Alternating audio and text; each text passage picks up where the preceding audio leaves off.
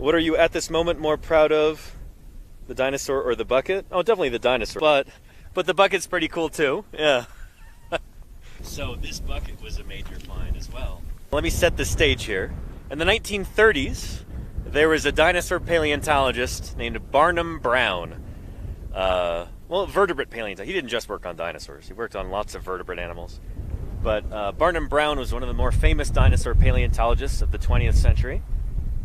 And here's a picture of him right here. He is one of the few people who's ever actually worked these rocks. He was here in 1937, I think. He came through here in 1937, dug up a few dinosaurs, never named any of them, never published any of them, didn't even get all of them out of the ground. He was a busy guy, always running off to do different things. We think he left this here because when some other colleagues were here in 2021, they found this site, and it's pretty obvious that someone had been digging here a long time ago, and they left a bucket here. This was, see where that white scoop is? That's basically where the bucket was this morning, where it had been for probably the past 85 years or so, since 1937. Here's the bucket right here. So, evidence that this site was previously discovered, presumably by Barnum Brown and his crew.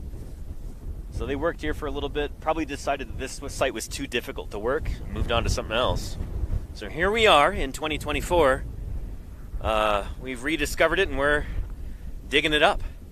We're going to be excavating this dinosaur over the next probably week or two and getting out of the ground, getting it back to the laboratory so it can be cleaned and studied and published. Very good chance this is going to be a new species or a new genus of duck-billed dinosaur.